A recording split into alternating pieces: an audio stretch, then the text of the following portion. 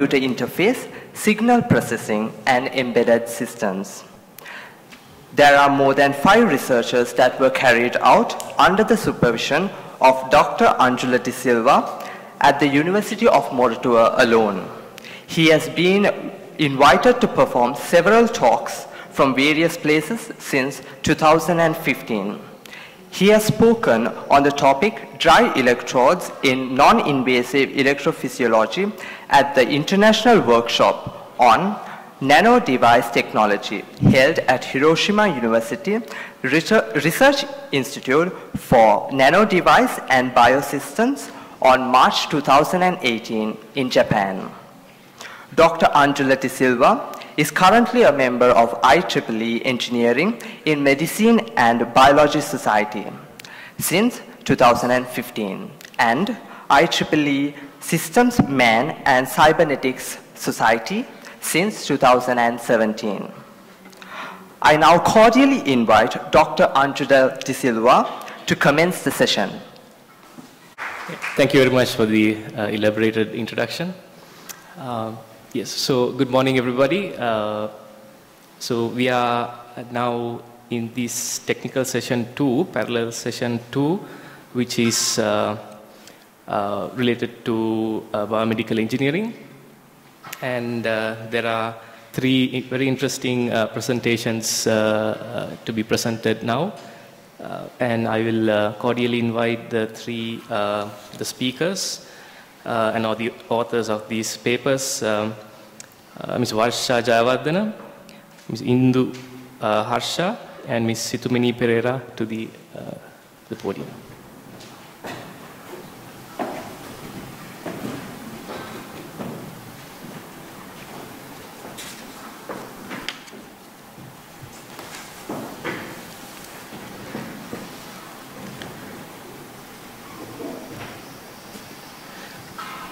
Yes, so without any delay, we'll start off the first presentation. The title of it is Predicting the Freezing of Gait in Parkinson's Patients Based on Machine Learning and Wearable Sensors, a review. So this paper will be presented by Ms. Harsha Jayawardena. Ms. Harsha Jayawardena is currently a final year biomedical engineering undergraduate at the Department of Electrical, Electronic and Telecommunications Engineering at the Faculty of Engineering, General Sir John Kothalavala Defense University. Her final year research is based on the prediction of freezing of gait in Parkinson's patients using wearable sensors and machine learning. Her research interests lie in the areas of neural engineering and prosthesis. And she has presented her previous research at the KDU IRC 2021. And her 3rd research publication will be presented here today at the KDU IRC 2022. A very good morning to all the reputed guests, lecturers, and my dear colleagues. I'm Harsha Jayawardena, and today I will be presenting my review on predicting the freezing of gait in Parkinson's patients based on machine learning and wearable sensors.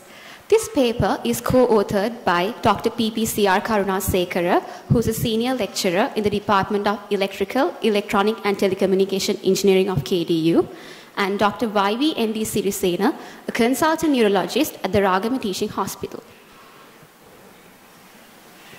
So, if we talk about freezing of gait, it's a very common and disabling complication in Parkinson's patients that will temporarily hinder the forward progression of the normal gait, and it will prevent them from reinitiating their normal gait. So this is very common in late stage and middle stage Parkinson's patients, and the prevalence rate is around 20 to 80%. So this is a very disabling condition, and it can result in potentially damaging falls for the patient because the patient tries to move, but the patient freezes in position, and due to the momentum of the upper body, the patient will topple and fall over. Apart from that, there's a characteristic change in their gait patterns, and they make shuffling steps, and their step length will also be reduced. And they can also have further complications like osteoporosis and constipation because of their lack of mobility. So the patients will be reluctant to move when they experience this freezing of gait condition. So they have to be constantly assisted by someone else. So they will actually lose their sense of independence, and they will experience social isolation and depression as well. So there's actually no cure for F4G, which highlights the importance of a need for this solution for F4G. So there are systems which can actually detect F4G condition, and this will allow reinitiation of their normal gait, and these systems will detect their abnormal gait. So once the event is detected, the patient can overcome this event by performing several activities like humming, using metronomes, or by making high steps in a single position. So apart from this, we have current clinical methods of detection, including video cameras, where the clinicians can actually record the patient's motion and they can do an offline analysis later. But this is not very beneficial to the patient because we cannot do an online processing and the patient cannot be monitored continuously. So there are many researches performed in this area, and most of them are sensor-based systems which detect these F4G events. So these will use EMG sensors, EEG sensors, skin conductance sensors, pressure sensors, and inertial measurement units. So these are highly beneficial since they can monitor the patients continuously and they can be comfortably be worn over the patient's body, and these are also very easy to set up.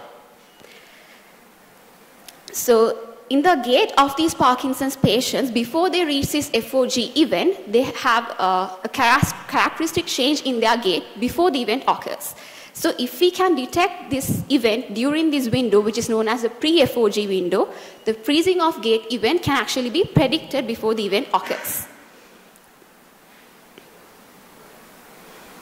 So these prediction systems are actually better than detection systems because they have a method of, like they can detect this method earlier, and this will allow the patient to react before this event happens. Also, detection systems are not very useful because a patient can actually detect the event by themselves when the event occurs when they are off their medication. So this prediction system is actually used to address the latency issues associated with the current detection systems. And these patient prediction systems can notify the patient well ahead of this event. So the aim of my review is to explore and analyze the existing methods of predicting freezing of gait that will use wearable sensor hardware systems and machine learning algorithms. So if you talk about the methodology of my review, I used a systematic approach to conduct my literature review. So initially, I identified the scope of this research, which was existing predictive technologies based on engineering approaches for this freezing of gait. And I studied the area of interest by exploring peer-reviewed documents and scientific articles from databases like Google Scholar and PubMed. And the search results were refined, and the titles of these papers and the abstracts were searched. So once the literature was identified, I isolated the literature that actually had only wearable sensors and machine learning, and these were further refined based on several parameters like the activities that they perform, the age ranges of the patients, the types of sensors used, the numbers of the sensors used, and the sensor locations as well. So using this data, I compiled my literature review. So talking about the results of my literature review, so first I'm going to talk about the sensor types and the common sensor placements that were actually used. So if we talk about inertial measurement units, they have accelerometers and gyroscopes, which will measure the acceleration and the angular motion of the patient. So they're commonly placed on the shin, shank, thigh, the lower back, ankles, above the knee and the hip. And the accuracy of these systems using IMUs have reported 85%, 85.5%. So if you talk about systems based on pressure sensors, they are actually used to detect pressure, and they are commonly located as an insole beneath the foot of the patient, and the accuracy, the reported accuracy is 92%. So there are some less common sensors like force plates, which can measure the ground reaction force, and this didn't have a reported accuracy. And EEG electrodes placed as a cap on the patient's head, which can measure the electrical activity of the brain. And ECG electrodes, which can measure the electrical activity of the heart, commonly located on the chest of the patients. And even skin conductance sensors were minorly used in the index and the middle fingers and the wrist of the patients. So if you talk about the features that were extracted, so features are actually measurable quantitative data that is extracted from raw data of the patients. So we have commonly encountered time domain features and frequency domain features. So the time domain features that were commonly reported were the mean standard deviation, angular velocity, angular jerk, and the foot velocity. And if you talk about the frequency domain data, they were derived using Fourier transform and wavelet transform. So some features derived from Fourier transform were spectral density and the power of the signal. And from wavelet transform, approximation coefficients and detail coefficients were used. So some commonly used algorithms were implemented through supervised, semi-supervised, and non-supervised pattern classification. So supervised pattern classification basically uses label data, which will actually divide the patient into training and testing groups, and the training group is labeled, and the testing group is unlabeled. So unsupervised pattern classification yields better results than supervised pattern classification for this FOG prediction.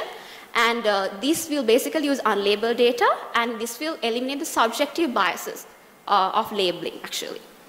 And if you talk about semi-supervised pattern classification, this will use advantages of both supervised and non-supervised pattern classification.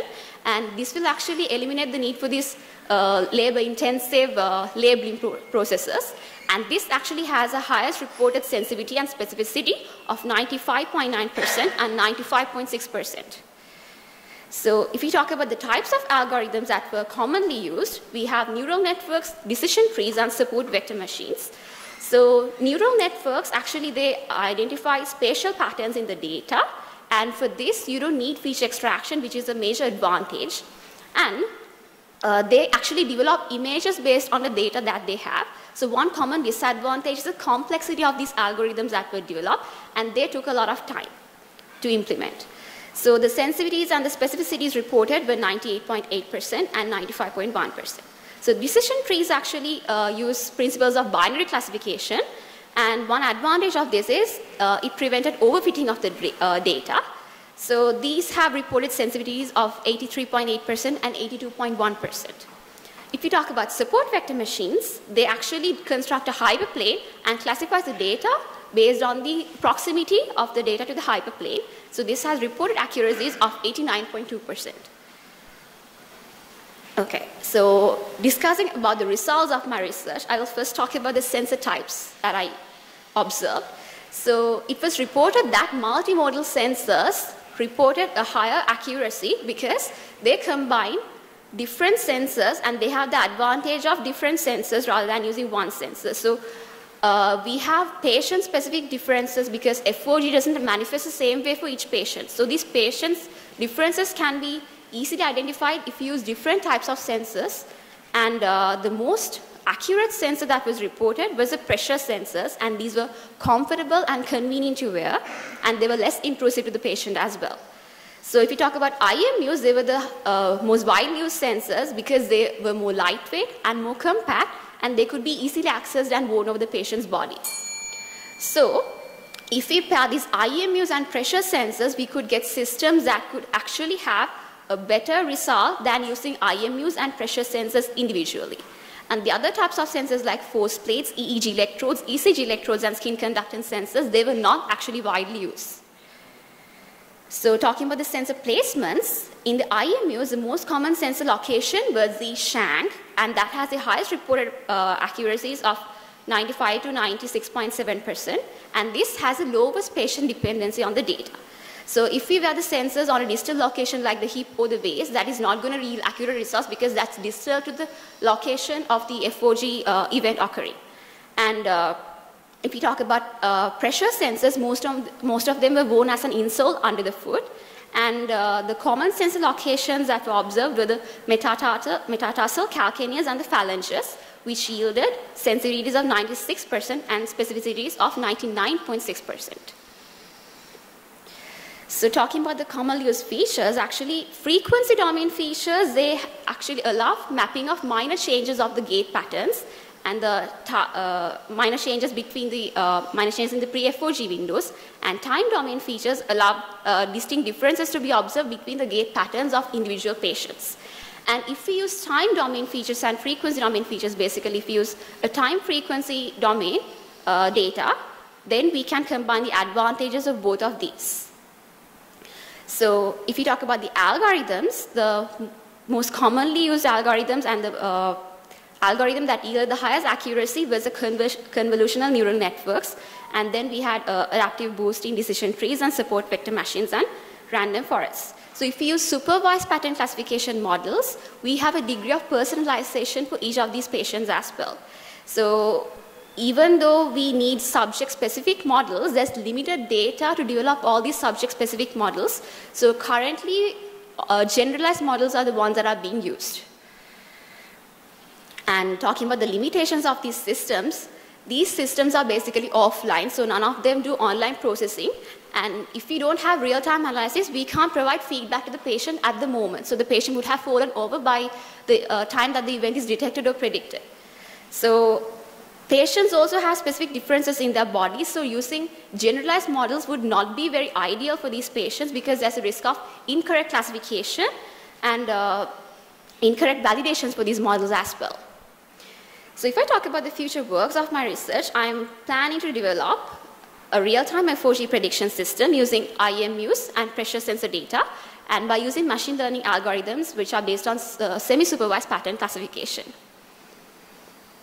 In conclusion, I have identified that the best sensors were plantar pressure sensors and IMU sensors combined together, and the optimal sensor placement for the IMU was a shank, and for the plantar pressure sensors, it was the calcaneus, metatarsals, and the phalanges. Talk about the algorithms that were the best. Convolutional neural networks have the highest reported accuracy, and for feature extraction, if you use time and frequency domain features combined together, they would give a better result. So these are the references that I used for my presentation and for my review as well. And I would like to thank all the lecturers of the Department of Electrical, Electronic and Telecommunication Engineering for their valuable feedback and guidance, and Mr. IMP Perera for the support extended. So thank you. Yeah, thank you for the presentation. We will take the questions individually for these papers, probably, so you can stay there to answer the questions. The floor is open for questions, and also I think there are online participants. You can also ask questions now.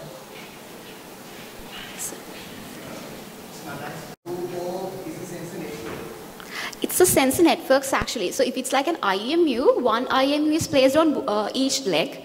And if it's like pressure sensors, we use multiple pressure sensors because we are measuring the point pressure. So the pressure variation can be mapped accurately while walking because the pressure varies from point to point while we are walking. So we use multiple pressure sensors for the foot, and basically we use like one IMU per each leg.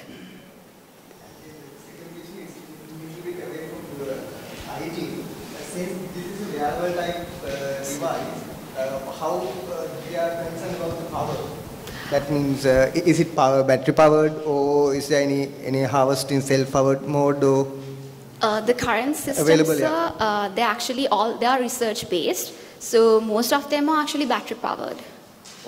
So in your proposal in this gap, have you identified that type of thing have been required for this type of application? The thing is, like, we have to have a system which a long battery life because we can't constantly replace all the batteries. So if I'm designing a system, I would have to address that issue as well. Thank you very much. Thank you, sir.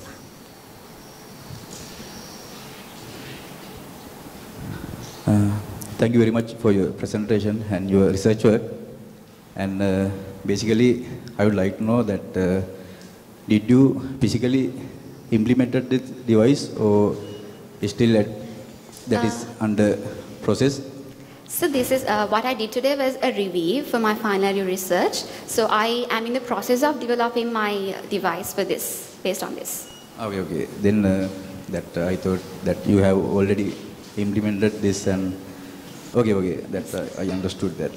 And that you have indicated that the best algorithm for this one, this CNN or any other, that is the best one, no? Yes, sir. Convolutional neural networks reported the highest accuracy for prediction, sir. Okay, I think once you have progressed or implemented this device, maybe this is related to this wearable electronics. You will have to get the ethical clearance or something like that, which will be faced in the future works. Okay, thank you. Yes, sir. Thank you, sir. Thank you very much. Yes, sir. Indicating this some sort of a neural network or something like that. So in this review, have you find that what type of amount of computational power you required? The thing is, sir, like for most of the researchers that used convolutional neural networks, they were very complex to be designed. So right now, I won't be implementing convolutional neural networks because of the computational time and the complexity of this computation. So then, what you identified? I mean, in your system, what you suggest to do? You are planning to do? I will be implementing something like support vector machines, sir, because that is also very accurate and less complex than the convolutional neural networks. Okay, thank you very much. Thank you, sir.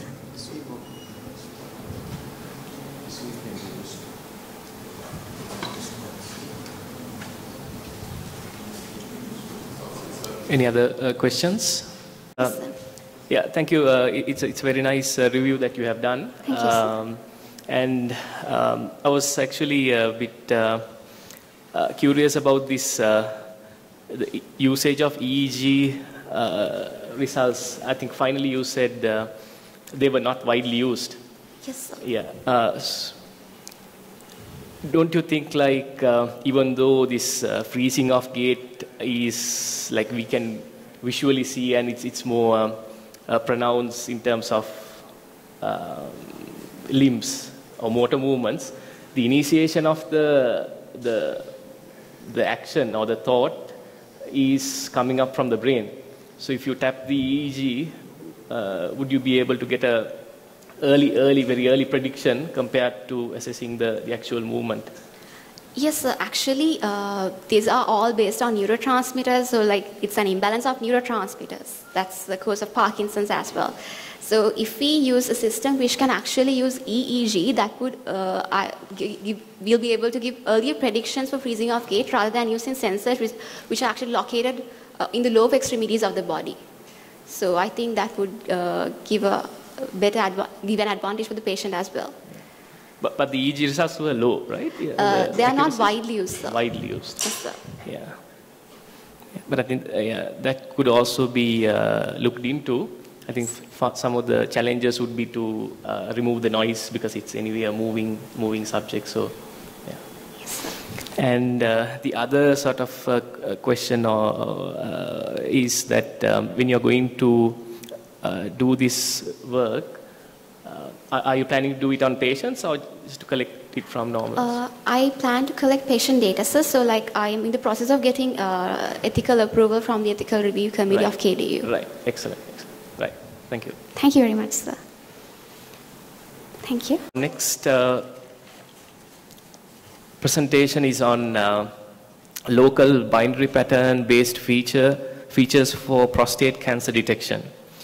So this will be presented by Ms. K.A. Indu Harsha. Ms. Indu Harsha is a product of General Sir John Kothalavala Defence University, expecting to graduate in 2022. She holds a BSc in Biomedical Engineering with first class from the General Sir John Kothalavala Defence University. She has been an active learner and contributor in other department activities during her academic years. Ms. Harsha held the position of Vice Secretary and President of the Biomedical Engineering Society during the 4 years of her bachelor's degree. She is currently reading an MSc in Biomedical Engineering from General Sir John Kothalavala Defence University. Ms. Harsha completed her internship in Technomedics International Private Limited, excelling in the role as an emerging biomedical engineer. Currently, she is a project coordinator at Lions Restoration based in Melbourne, Australia. So you can present. Good morning to all the reputed guests. I'm Harsha. Today I will be presenting my study on local binary pattern-based features, co-authored by my supervisors, Mr. Mudita Bandara and Mr. Dulitha Hewadikaram. So, to start off with, I would like to provide a brief introduction to my study. So, prostate cancer is known to be one of the most prevalent cancers in males, having a greater mortality rate than their estimated incidence. Prostate cancer differs from most other cancers because it is usually multifocal and does not appear as a single spherical mass. Also, the illness progresses at different rates and is frequently asymptomatic until it has reached the last stages.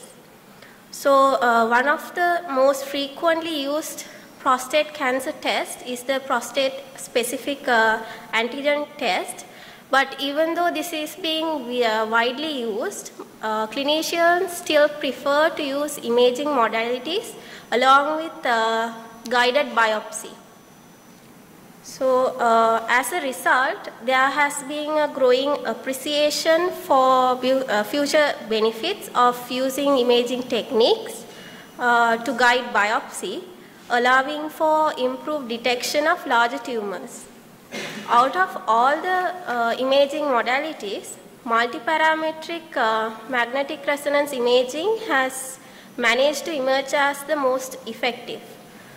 Compared to serum PSA screening test, MPMRI combined with image-guided biopsy has better assessed factors such as size, location, and staging of discrete lesions inside the prostate. To perform image processing, texture is one of the fundamental features that we analyze. So, in the realm of pattern recognition and classification, texture analysis is crucial. So, local binary pattern has already been widely explored and implemented in numerous areas due to several reasons such as fast computation, easy implementation, and excellent efficiency. The importance of using local binary pattern is that it is continuously examining the surrounding pixel areas called the neighborhood. So, even though imaging has played an essential role in prostate cancer staging, the clear justifications for imaging techniques, their sensitivity and specificity are still debatable. The accuracy of detection using imaging techniques should be improved to ensure the early detection of prostate cancer. Therefore, the primary aim of my study was to identify LBP-based features to diagnose prostate cancer at a faster rate. Now, I would like to discuss the methodology followed in the study. The first step of algorithm implementation was to select an appropriate image dataset. Prostate X image collection of the Cancer Imaging Archive is a collection of MRI studies performed on the prostate. This collection contains T2 weighted, dynamic contrast enhanced, diffusion weighted, and proton density weighted images. There was a total of 165 subsequent studies with prostate cancer and 183 patients without prostate cancer for a total of 348 trials of 347 individuals. The images were they were categorized to training and test data. And for my study, I used the T2 weighted images from the transversal plane. And after all the selection process, 76 false and 33 true patient data were finalized. The first image shown here is of a false patient, and the second patient image is of a true patient. To compute the first order and second order statistics, the algorithm was built using a MATLAB platform with an experimental environment of Windows 11 system. The flowchart gives an overview of the algorithm developed, and algorithm 1 was used to calculate the first order statistics, and algorithm 2 for calculating the second order statistics. The second step was to use manual ROI selection to mask out the prostate gland. An inbuilt function was used to construct the mask as a binary image by setting the pixels inside the ROI to 1 and pixels outside to 0. The next step was to create the LBP image out of the chosen ROI. For this, a MATLAB script was written to implement the generation of the LBP image. So the first image here shows the manual ROI selection performed on the prostate gland, and then the second image of the selected ROI, and the third image is for the LBP image generated out of the ROI. After choosing the ROIs, they were subjected to the two algorithms. The first algorithm was to generate the histogram of the LBP image. From it, 4 first order statistics were calculated: mean, skewness, standard deviation, and kurtosis. The second algorithm was to generate the gray level run length matrix. Here I actually used a user-defined function named GLRLM, which was constructed with reference to a pre-programmed script. Here I calculated 7 features: long run emphasis, short run emphasis, gray level non-uniformity, run length non-uniformity, run percentage, low gray level run emphasis, high gray level run emphasis. So in the field of research, always everyone is interested in deriving conclusions about a population, but it is yet impractical. So I performed 2 sample t-tests as the hypothesis testing to confirm if the mean between the two populations is different. So the test was conducted at 5% confidence level, and MATLAB script was programmed to return the variable of accepted or rejected null hypothesis. So the algorithm calculates 4 first order and 7 second order statistics. And first of all, I plotted the results of the features as a bar plot, just to visually observe if there was any clear difference, if I can observe in the features. So in the first bar plot, it shows that standard deviation and kurtosis have a visible difference in their height of the bars, which indicated a better chance of classifying benign and malignant tumors than mean and skewness. Then the same was done on the second order features. There actually RLN, run length non-uniformity, showed the most better probability of using it as the feature for classifying benign and malignant tumors. Next, by carrying out the 2 sample t-test, the aim was to confirm which of the features can be used to categorize patients as healthy and cancerous. The features mean and skewness gave a result of 0, indicating the acceptance of null hypothesis. This result concludes that there is no significant difference in the 2 populations at a 5% confidence level. On the other hand, the features standard deviation and kurtosis produced a result of 1 indicating the rejection of null hypothesis. So this concludes that these 2 features can be used as 2 features to identify benign and malignant tumors.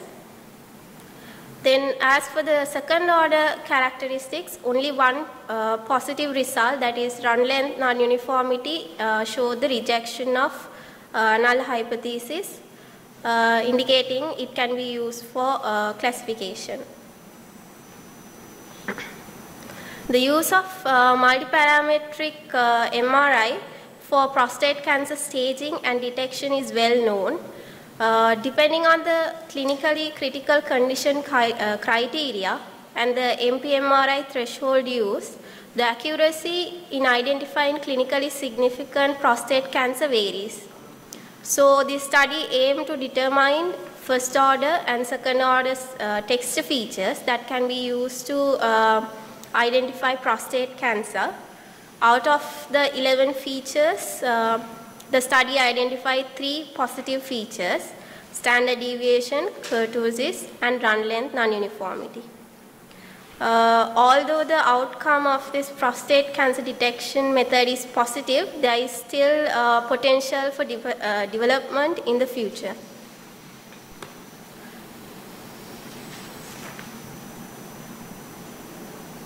These are some of the references used in my study.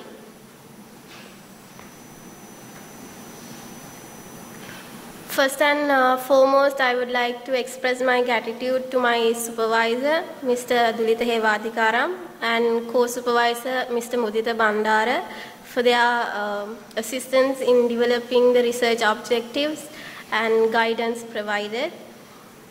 Then I would also like to thank the Cancer Imaging Archive for making the Prostate X Challenge image collection available for the public. Thank you. Thank you very much for the interesting presentation. Yes, so the floor is open for questions, and also online listeners also can ask questions.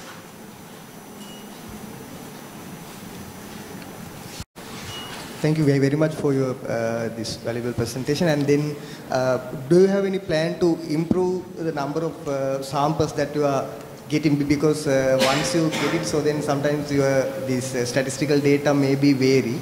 So sometimes you may be in with some sort of a very, different conclusion what you have now. So do you have any plan for that? Actually, I have suggested of carrying out a clinical, clinically conducting the research, because I actually use the image collection from Cancer Imaging Archive. With the COVID pandemic, it was very difficult to access the hospitals. So it was one of the suggestions to carry out a clinical experimentation with a larger sample. So then in that case, you are planning to go with the same statistical technique? There were other methods used in the literature review. So I am planning to do one of those suggestions as well. Thank you very much. Thank you, sir. This is the prostate infection and the imaging, always the noisy practical images. And so how do you address this problem? How do you plan to address this problem? Actually, and at the same time, can you please explain how you are going to validate the methodology you have proposed? As for the noises, so I will have to go with the noise reduction methods. That actually in image processing, more pre-processing is required. So that will have to be addressed. And this what was this? The validation. That actually there are several techniques. So I'll have to conduct a more in-depth review on that. Thank you, sir. Good presentation. So I would like to ask, since there's a statistical analysis part, have you considered or give a try to compare your, because it's completely, I have seen a lot of graphs and things, to compare with the past some literature data? So whether you are getting same kind of trend, actually as Dean sir mentioned, to validating in the, did you give an attempt or any plans? Maybe. No, I actually had a very problem with the time. Because of that, I couldn't actually validate the process. So the initial idea was to go on with the validation process and train classifiers. But with the time, I had to limit my scope. Yeah. So when you are getting the results, like the data, so did you got any chance to talk to the patients, and no, kind of, yeah, maybe that's extension, right? Yeah. Thank you.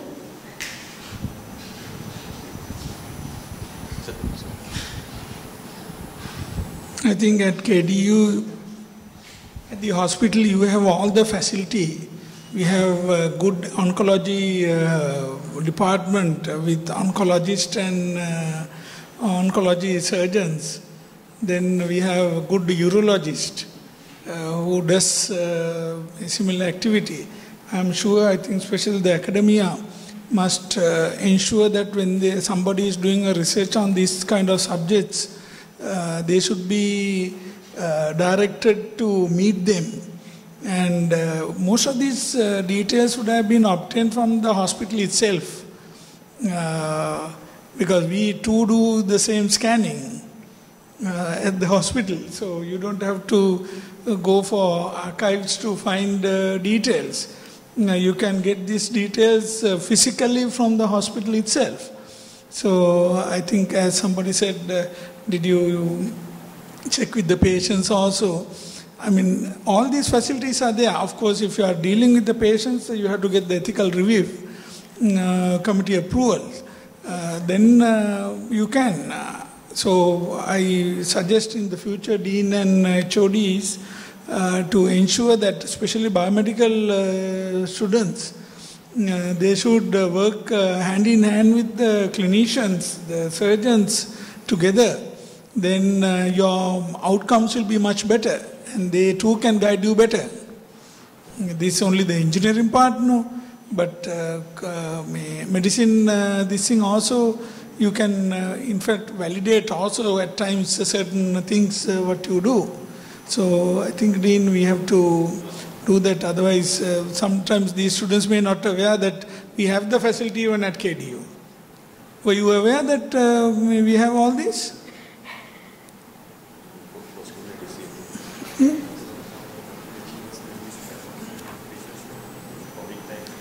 No, COVID time we were operating. Other hospitals were closed, but KDU hospital was fully functional.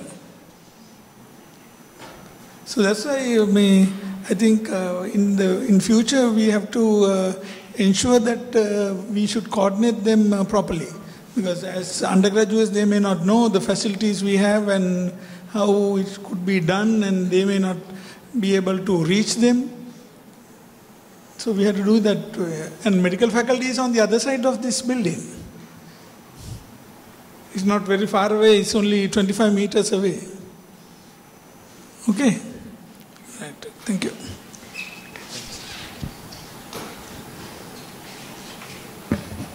Yeah, any other? Yes, a small comment from me. I think, as the Vice Chancellor and others mentioned, there's a lot of potential in expanding this study. I think this is a good base that you have, and the supervisors have started on. There's a lot of potential so that you can expand it. Related to results, you have given these t-test results.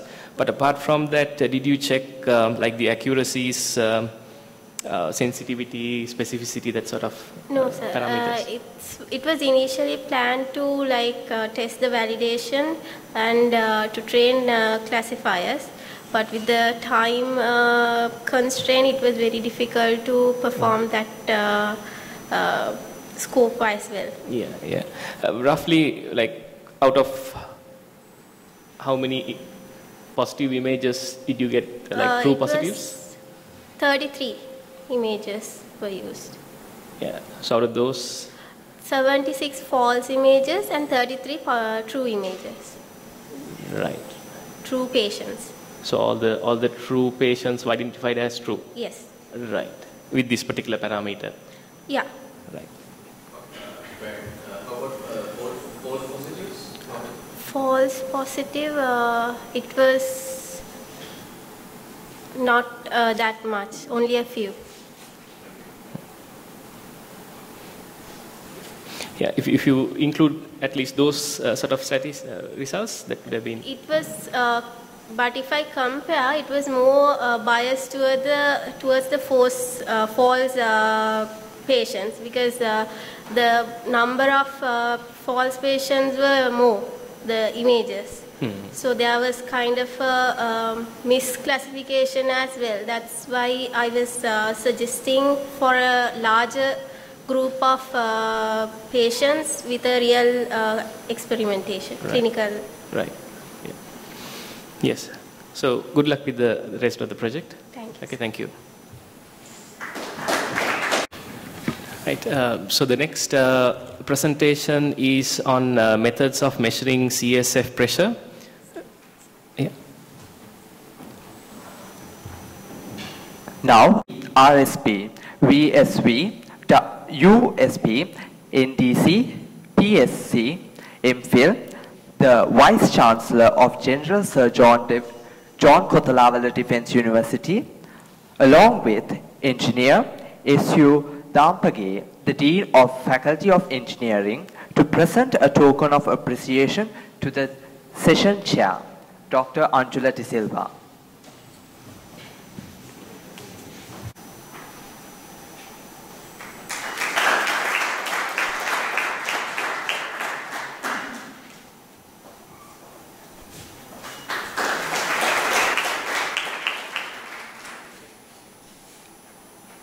Thank you, sir.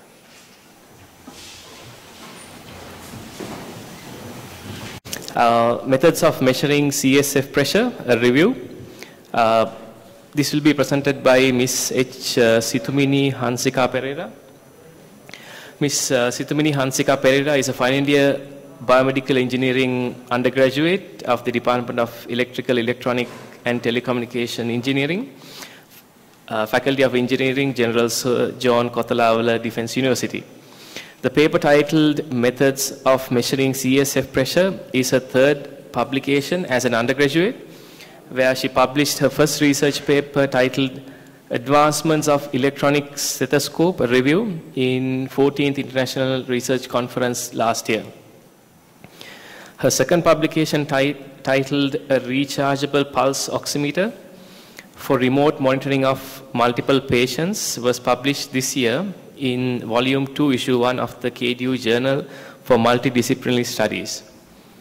Her interests include medical instrumentation, radiology, tissue engineering, and biotechnology. So, Ms. Sithumini Perera, you can present. Good afternoon, everyone. My research title is Methods of Measuring Cerebrospinal Fluid Pressure, which is a review. And this paper is co-authored by E.A.D. Hewadikaram, the senior lecturer of our department. And moving on with the outline, first I'm going to talk a bit about the introduction about the CSF and the CSF pressure, along with aim and majorly the literature review of my paper, and finally the discussions, conclusions, along with references. So basically this cerebrospinal fluid is a colorless fluid, just like the water, and that surrounds and bathes the brain and spinal cord, protecting the central nervous system. It actually plays a major role in the central nervous system, including the brain. As you can see, the CSF is indicated in blue color in the image, and it gives a mechanical and immunological protection to the central nervous system. Also, it acts as a buffer in the system, and the CSF plays an important parameter to keep the homeostasis of the body. For an healthy individual, around 125 to 150 of CSF volume is present at a body at a time. So where like 25 milliliters in brain ventricles and 125 in subarachnoid spaces. So the CSF pressure, CSF has a very dynamic pressure caused by due to secretion, absorption, and circulation and its resistance to flow. Because the secretion is mainly done by choroid plexus in brain, where it contributes to around 60 to 70% of the total secretion of the CSF volume. So the CSF secretion is around 400 to 600 milliliters per day for a healthy individual, and it renewed about 4 to 5 times per day. So like the abnormalities and health issues can lead to different evaluated CSF pressure, high CSF pressure, and this can be caused by different complications and abnormalities in central nervous system. So like for an example, during brain injuries, brain tumors, and abnormal buildup of CSF bleedings and swelling in the brain, high blood pressure, and meningitis and different infections. So like this is one of the very important parameters where the doctors get the readings of the CSF pressure of patients to identify what is the issue. So if there's an indication for higher elevated pressure, CSF pressure. So this elevated CSF pressure can lead to different complications like including strokes, seizures, neurological damage, and even in death. So my aim of the literature review is to evaluate the different methods that are used to measure the CSF pressure. So start off with my literature review. There are basically two methods of measuring CSF pressure, two invasive methods where you can, doctors insert a needle into subarachnoid space in spine, where we measure the lumbar puncture pressure during lumbar puncture procedure, and also by inserting a needle into ventricle of the brain, where the intracranial pressure, which is also known as ICP, which measures which directly measures the pressure inside of the brain. So first I'm going to talk about the intracranial pressure. So as you can see in the picture, there are implanted sensors, and in the A is a wireless method where the biocompatible and implantable telemetric ICP sensor is used into the ventricles and with wireless communication between sensor and the external receiver. So that's a wireless method, and the BCT is a wire-based method where in the B, the ventricular catheter is placed within the cerebral ventricle, and D is a dedicated ICP sensor implanted within the brain parenchyma, and D is the ICP sensor placed within epidural location. So all these BCT are wired connected with a external receiver. So the methods used for ICP,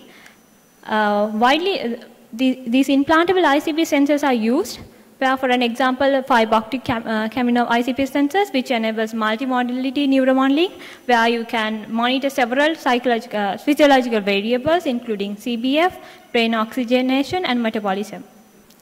And the strain gauge Codman microsensors, it also includes a diffuse piezoelectric strain gauge in the transducer to measure ICP. And the pneumatic sensors. In pneumatic sensors, at the distal end of the probe, there's a balloon to measure the surrounding pressure of the surrounding tissue in the brain. So the second one is the ventricular catheters. There are mainly two types of catheters, intraventricular and interparenchymal catheters. And finally the pulsatile ICP monitoring, which is a very expensive one and not performed in most of the countries. So during this pulsatile ICP monitoring, it studies and analyzes the ICP pressure changes occur during each cardiac cycle, and the resultant output is obtained as a wave or a pulse in ICP pressure graph. So actually what are these ICP methods of measuring this ICP? It's a very highly accurate method, and we can measure the ICP directly using implantable sensors in real time, but there's a very high cost for this method, and there's a very high limit of risk for the patient because this directly insert a sensor into the brain by putting a needle. So there's a very high risk for infection, and this is performed only in limited healthcare facilities, because for like pulse level ICP monitoring, these methods are performed in only a few countries as well. So it creates a very high cost, and the availability is very low, especially in countries like us. So the second one is lumbar puncture pressure. Actually, this lumbar puncture is a less invasive method performed using minimal equipment to extract CSF volume from lower spine. So during this lumbar puncture pressure, the CSF pressure also can be measured as an indirect measurement if there's any LP indication. So not in every LP cases, the doctors do not perform the LP pressure. They do not get the readings of LP pressure, but once there's an LP pressure indication, they used to measure this LP pressure during the lumbar puncture procedure. So this procedure was initially explained in 1890s, and the normal LP pressure for a healthy individual in a lateral recumbent position, which is shown in this picture, is about 6 to 25 watt centimeters. So actually this range can be varied due to different reasons like age, sex, and different neurological conditions. So for an example, for children, CSF pressures are actually, the values are quite higher than the adult. The normal values for children are very higher than the adults, and for men it's higher than the women as well. So with aging, the CSF pressure normal values can be reduced. So like these different parameters can affect the normal values of the CSF pressure, and the positioning also affects the CSF pressure, where in seated position, the normal pressure values are between 20 to 30 watt centimeters.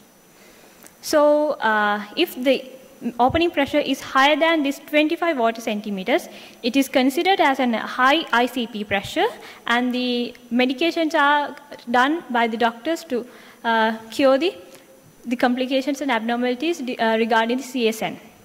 So there are basically three methods of measuring LP pressure, where CVP manometer, IVG set, and compass lumbar puncture.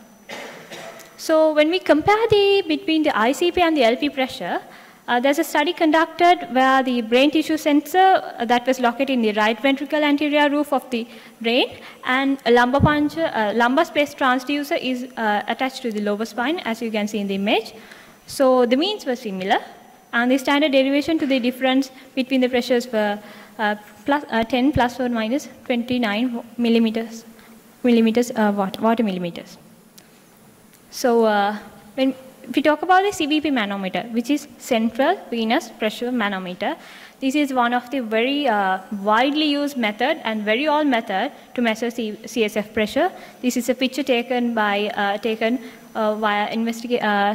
investigating CSF pressure measurement in Karunasekara hospital. And this is the CVP manometer, where it consists of three-way stopcock that which connect the 22G needle to the needle, and finally the CVP manometer. When the CSF fluid enters to the needle, it comes into this three-way stopcock, and it rises along with the fluid column.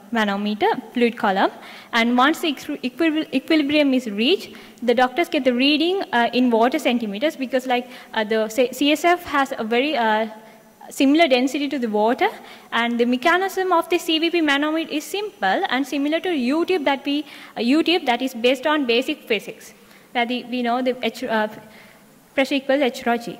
So the pressure range of the CVP manometer is between -3 to 30 watt centimeters. And when we talk about the advantages of this method, this is a low-cost device, and the availability is high, because in Sri Lanka, in most of the cases, the CVP manometer is used, and there's compared to ICP monitoring, this contains a lower risk of patients. So, but this method have some low accuracy compared to ICP monitoring methods, and it's cumbersome, and it's only a single-use device.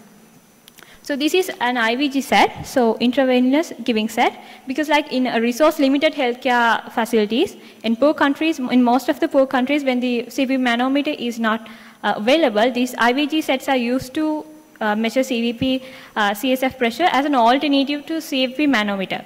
But this method is actually discouraged by the healthcare professionals due to the low accuracy, because like the agreement, according to the research done by using 100 patients, the agreement between the CVP manometer and the IVG set is 75%. So this method is not encouraged to perform, and it has lower cost and lower risk for infections, and availability is high, but it has very low accuracy and it's cumbersome, and it's, this set can be used only for one patient.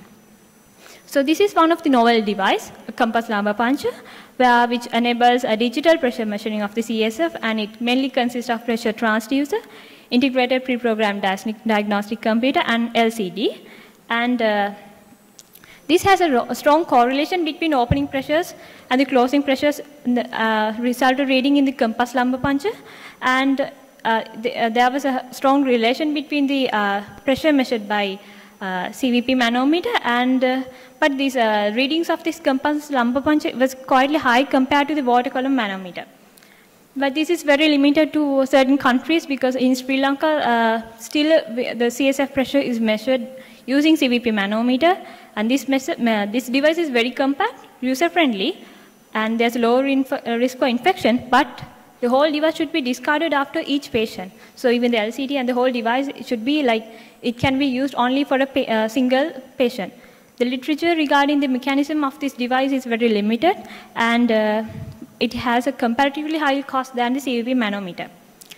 So as in discussion, the ICP measuring methods are very accurate, but poses a very high risk because they should be done under aseptic conditions in ICUs.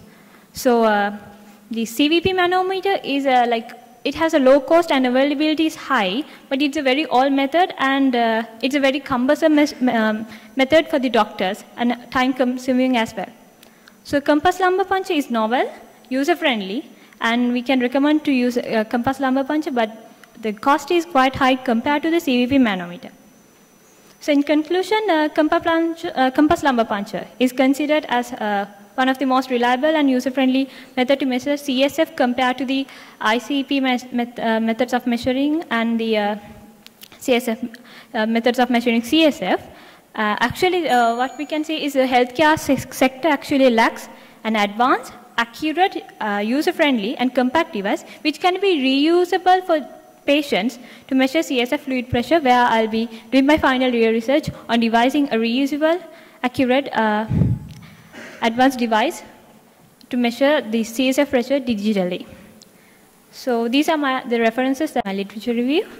And I would like to thank Dr. Amali Dalpadadu and Dr. Krishan Dalpadadu for the extended support and the guidance. And thank you. So the floor is open for questions and suggestions.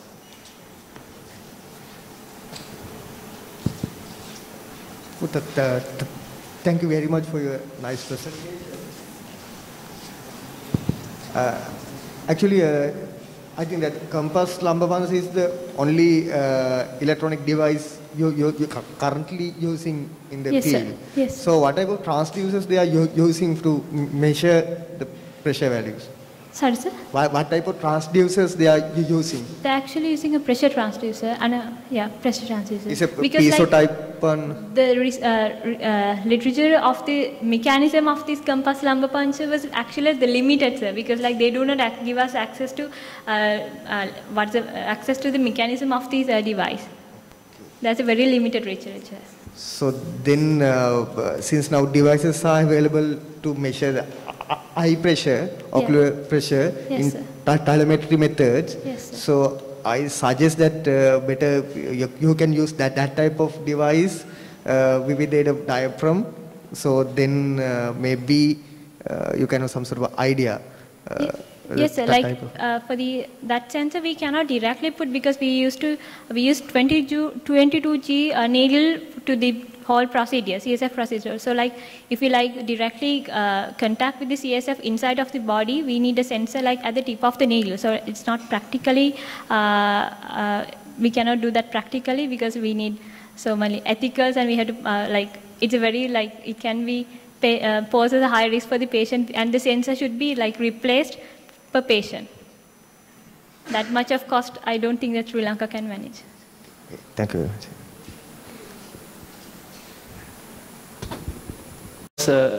Quite curious about all these are invasive procedures, I believe. Yes, sir. Yeah.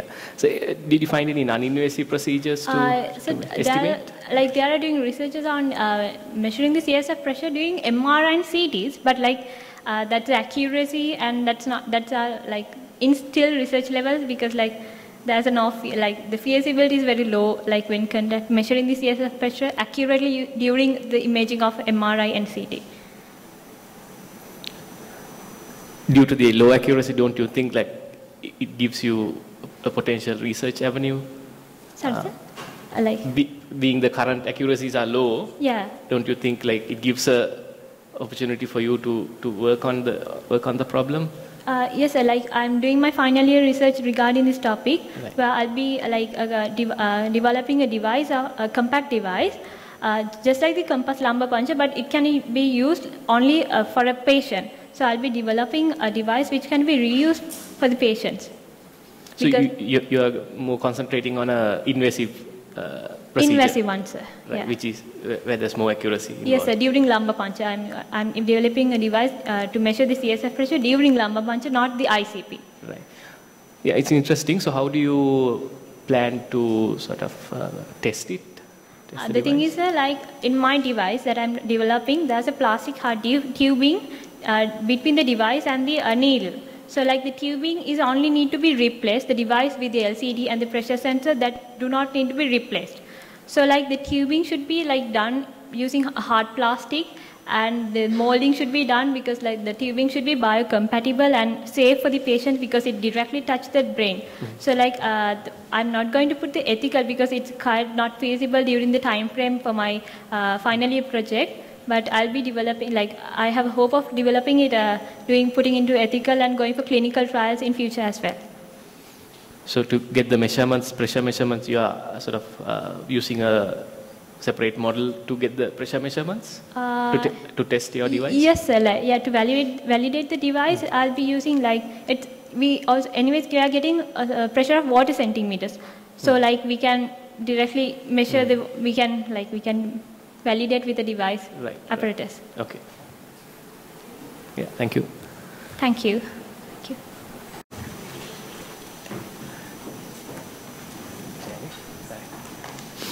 Right, so those are the three presentations scheduled for this session. So we had a very interesting three presentations. And all these students have done a fantastic job in reviewing and also conducting projects and writing these research papers. So at the very beginning, there was a review on predicting the freezing of gait of Parkinson's patients. And Ms. Jayawardena was interested in early detecting it using, she was investigating the methods that were available to early predict this freezing of gait. And we were exposed to multiple methods that could do that. And finally, I think she mentioned that IMU-based sensors were, she's planning to use that. And then this image processing study was presented by Ms. Harsha, and that's on detecting prostate cancer using this LBP method, and she presented her results, interesting results on that study. And then finally, Ms. Perera presented the review she has conducted on methods of measuring CSF pressure, and proposed that she'll be using this the reusable pressure measurement invasive method to measure this CSF pressure.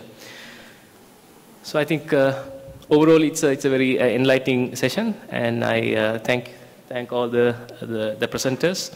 for presenting it, and also the other authors who contributed to those papers. And finally, thank you for the audience for listening and asking questions. Yeah, so thank you very much, and that will be the end of this session.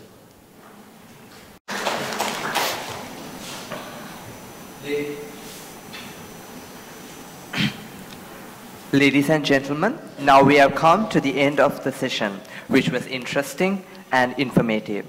So, may I have the honor of inviting Dr. Anjula de Silva, the chairperson of this session, to present the certificates to the presenters.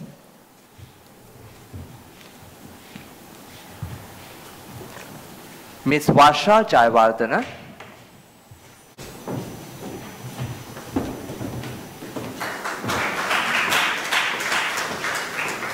Ms. Indu Harsha,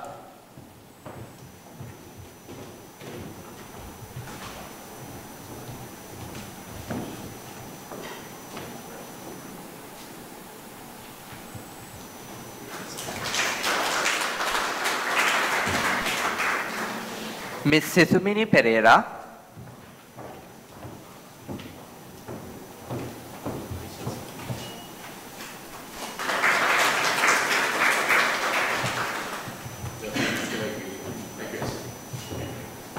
thank you, sir.